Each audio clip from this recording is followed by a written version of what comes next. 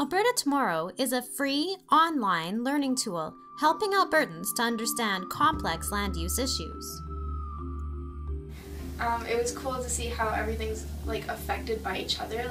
You can't just do something to one thing without completely disrupting 4 or 5 other things just because everything's so connected and intertwined with each other.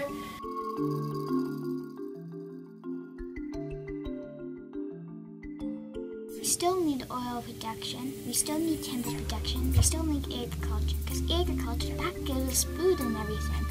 Keep the industries, make sure they're not overpowering.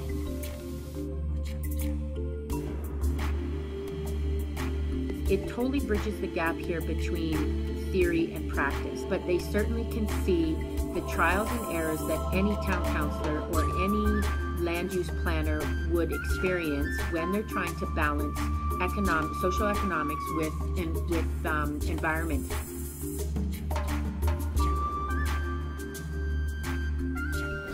I really liked using Alberta Tomorrow. It gave us a little bit more focus than we've had for the ecology unit.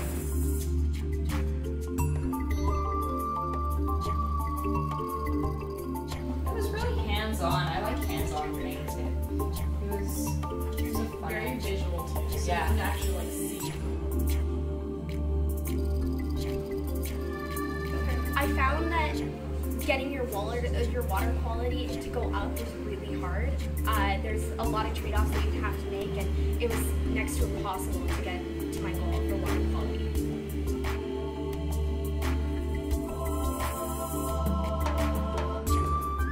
Really interesting is we're being taught how to think for future generations, whereas our parents didn't necessarily.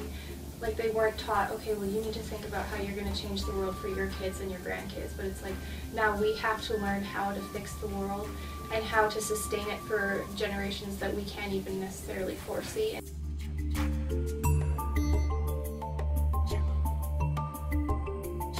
Alberta Tomorrow, to me, is where you can change the future and see and just feel like you're a government official or a land use planner.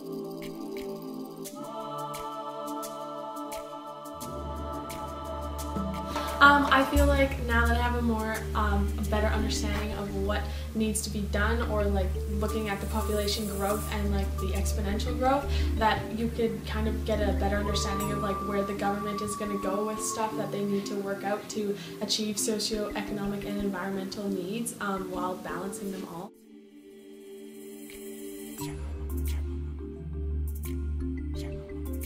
That anything's possible if you use best practices, and you can basically do anything.